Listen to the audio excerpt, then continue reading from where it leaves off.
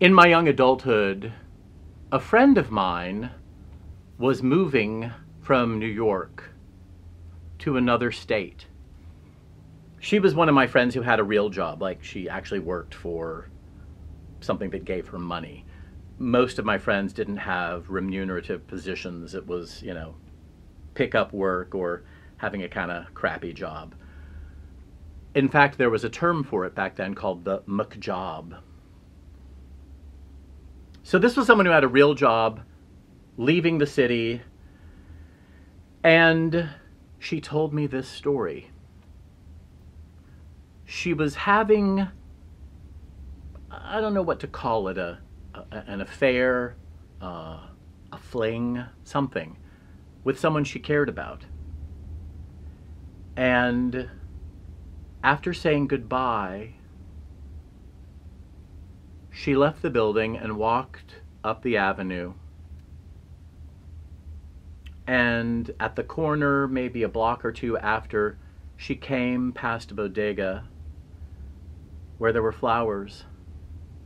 And she decided to buy a dozen roses. She went in, paid for them in the days of cash, and walked back to the apartment, buzzed, and then when the door opened, handed over the flowers, and then walked back up the avenue. And when she told me this story, you know, I was still kind of young and starry-eyed and romantic, and I thought, this is the best story. What happened? What did you do? Did you stay? Why, you know, what happened? Why did you walk up the avenue? And she said, because I'm worth running up the street for. I'm worth running down the street for. And it made me uncomfortable at the time when I heard the story. And I get it now.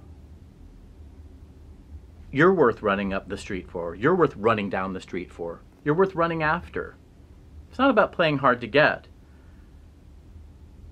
But if this is just a fling, here's your souvenir. If it's something more than that, let me know. Let me know. You can let me know. Let me know. It's more than a souvenir. You can let me know about that. I brought the flowers. Now you do your part.